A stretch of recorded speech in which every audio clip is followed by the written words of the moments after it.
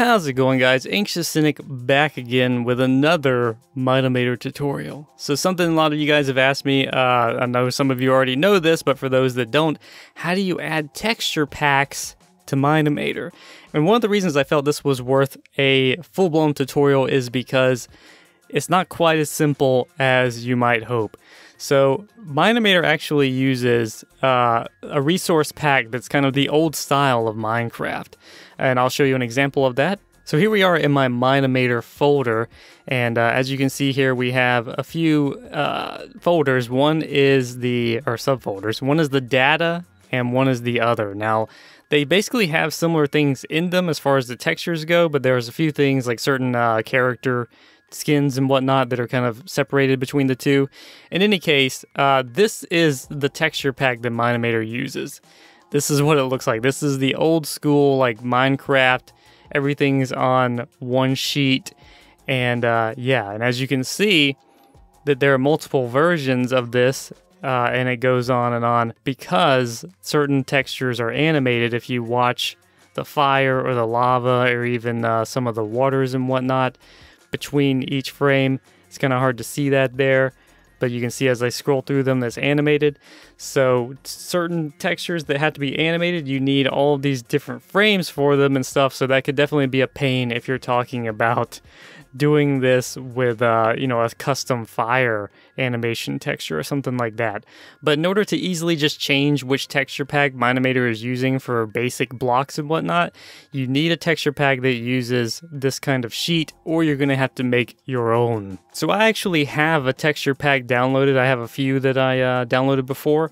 What I'm going to do is bring in a schematic real quick and see if I can show you guys how you would bring one in once you have one. All right, so here's our little schematic that I brought in. It's got some cool stuff. And yeah, it's just using the basic Minecraft texture pack. So one thing to note, when you're actually bringing in something, you can change the texture pack the Mine-imator is going to use right here as you're importing. So just keep that in mind. Otherwise, what you can do is change it in the object's properties. You can actually change it here in the library, or you can change it in the like when you select the object and this comes up, you can change the texture here. Changing it here, I think, actually would allow you to animate it, so it's good to keep that in mind. But I'm going to do it from the library here. So I'm just going to click on this, and then you have Browse. So when you do that, it's going to bring up your box, and I'm just going to navigate to where I have the texture saved. So here we are in the where I have the texture saved, and the nice smear, and it's got some of the mobs and things like that. But basically, I just want the basic texture sheet. So when I click on this one, and it's going to open it, and then you'll see that the texture of my terrain has changed. The leaves are pretty much the same, but as you can see here, the tree is different, the grass is vastly different, and stuff. So that's really the main issue with trying to use custom texture packs with Mine-imator, is that it uses that old style. So if you see a new texture pack that you want to use, then you either have to find a version that's made for the old version of Mine-imator, which can be relatively difficult, especially as time goes on and it becomes more and more distanced into the bowels of time. But yeah, that's that it can be done. All right, and there's the grass. I was distracted there. That's why I started stuttering, because the grass just looks so sharp and awesome. Anyway, so there's another thing you can do, though. As you can see here, that changed the texture on our schematic, but the ground here is the same, and that's unfortunate. But you can also go into your background settings, and as you can see there, it's got the texture. And now that I've already imported that one, it's in our drop-down list, so we don't have to browse for it again. And if I select that, then you'll see that our textures are the same, for the background as well, and not just our nifty schematic that I brought in. Alright guys, so here I am in Photoshop, and of course not all of you guys use Photoshop, so this applies to whatever you're using. I'm using Photoshop because it's what I'm most familiar with. If you want to use GIMP, I have a couple of videos where I use GIMP, or I'm sure you can find tutorials on how to use GIMP. Other people use something called Paint.net. I've never used it myself. But whatever you can use, whatever you like to use to edit your skin or whatever, I'm sure will allow you to do this. You just need something that has the ability to have transparent backgrounds and can save as a PNG, because that is what Minecraft and Mine-imator and most things generally use, because it keeps that transparency data in the image file. Okay, now that we got that over with, what I wanted to do is show you guys if you have a texture pack that isn't set up like this. Okay, let's actually set it so I can see where my cursor is. There we go. So not every texture pack you're going to find is going to have the oldest version in it so that you can use it in Mine-imator. So what I'm going to show you here is how you can actually change it yourself. Now this is a very tedious process, and I'll show you an example of how you can do it and make it real simple and easy on yourself. So let's just use our planks as an example. Usually a texture pack will have the objects labeled as what they are, even if they're different in the texture pack. So we're just going to go, you're going to use our planks here. So you have oak plank, spruce, birch, jungle, acacia, or whatever it's called, and dark oak. So as you can see here, I have a texture pack called the last days or whatever, and I'm going to look for the planks. Let's see if I can find planks. So as you can see here, we have planks, and we have birch, jungle, oak, spruce, etc. So what I'm going to do is bring these files in. Now, the way I'm bringing these in may be different for you depending on what you're using, but this is just what I'm going to do. You can select one and like go to open with. You can edit with GIMP, or it has open with, and I can choose Photoshop, etc. But for now, I'm just going to actually select them all and drag them over into Photoshop because that's how I roll. So what I can do here now that I have these files in Photoshop is I can actually import them and bring them into the image that I'm working with. So with Photoshop, it allows me to just grab them and drag them over, and it will import it, bring it into the scene as such.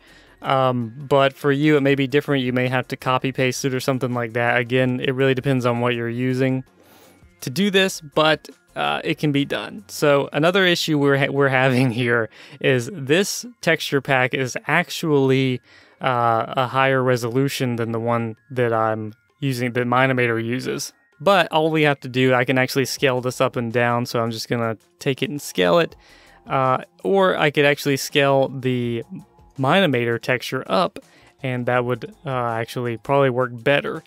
But what we're gonna do here is I scaled it down, and I'm bringing it over, and there we go. I can just overlay that on here. So we've got the oak plank. I'm going to drag that over, and I'm just going to set it up and scale it down.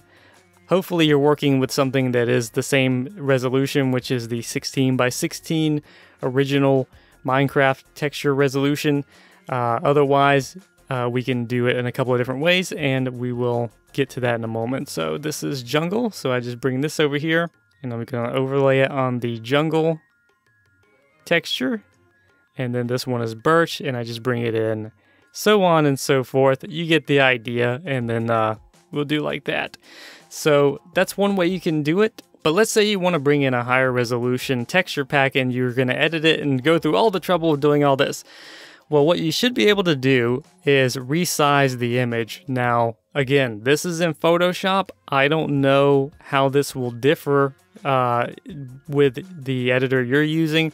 In Photoshop, the resample image thing is ticked, and it's bicubic by default. What I usually do is just go to nearest neighbor. You could possibly turn this off completely, but this is just generally what I use. So a 16 by 16 texture pack is 512 wide because of the number of textures on this sheet. And if I want to bring in another one, the one that I'm using is actually 32 by 32. So that means I need double this. So what I'm going to do is make this 1024 and bring that up. And as you can see, our textures scaled beautifully, and they're sharp, and everything worked. That is me using Photoshop. Again, I'm sorry if you're using something else and this isn't as intuitive to you, but I'm just trying to show you the process here. You may be able to download a 32 by 32 or something older texture pack, like original texture pack, that would have the same setup for Mine-imator, and then use that to change it. I don't know. In any case, now when I bring in these textures though, let's actually still have them, I think, open in Photoshop here. Anyway, when we bring this in, then you'll see that that actually is the same size as the other. Let's go ahead and zoom in on that, and we can just put it in place. So just to give you guys an example of what I'm talking about here, if you have a texture pack that is the original resolution, which is each texture should be 16 by 16 pixels. I have an old texture pack that I actually made some time ago that's actually not that good, but it is 16 by 16. So when you do that and you bring them into your project, you'll see here that it just works perfectly fine. And all you have to do is bring in the textures and they should line up perfectly. And you be all set, man. You got it all worked out and stuff. So if I just bring in a few of these, I don't know why I'm doing so many, but as you can see here, when I zoom in, these are all the textures that we're going to use, and they've replaced the ones in the original thing. As you can see here, if I make those invisible, those are the original textures and these are the new ones. So we've replaced them, and hopefully you got them lined up the way they're supposed to be, jungle over jungle. You know, if you were doing the redstone ore, then you would make sure that those are lined up where they're supposed to be, because that's how Mine-imator is going to read the textures. Wherever it is on here is where your replacement texture needs to be. You know, pretty intuitive, you know, that should go without saying, but just to make sure you understand. So basically what you would do after you've gotten this set up the way you want to, you would just save your image as a PNG. And you can name it whatever you want. It doesn't matter what the name is. You just save it and you'd be good to go as a PNG file. So let's just go ahead and save this real quick and we'll open it up in Mine-imator and I'll show you guys the effect. All right, and here we go. I actually brought in that block and set the texture pack here as I imported it. And as you can see, we got this nice oak plank block, and it's using the texture that we just designed or put together in Photoshop. Now, of course, this means you could also draw your own textures. You don't have to use a pre-made texture pack. You can actually just, in Photoshop or whatever program you're using, I can literally just draw on these and make my own textures.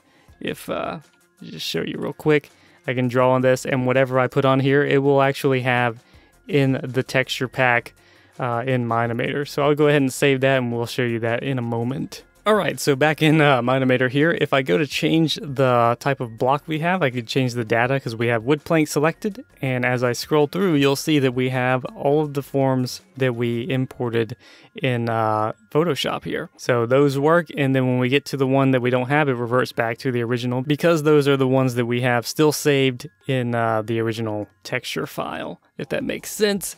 Anyway, so as you can see there, we've done that. And of course, if I want to change this, I just bring in the other texture pack there. This is the one that I just saved that we drew over. And if I change this, you'll see there's those marks we made. So yeah, that's pretty much everything I can think of to show you guys about how to do your own texture packs. You can import them on your own if you have one that's for the old version of Minecraft, or you can make it yourself. It's tedious, but once you get it all done, you'll have it forever. Or you can draw your own from scratch and import it into Mine-imator and have all kinds of cool things. So I hope that was helpful, guys. I hope you learned something. Again, the Patreon link is in the description if you want to support my channel and what I'm doing and help me to do more and better quality and all those great things. Feel free to check that out. In any case, if you like this video and you want to support me in other ways, then feel free to hit that like button, comment, and subscribe to become a citizen today. Share it with your friends and your family and your pets, and I will see you guys in the next video.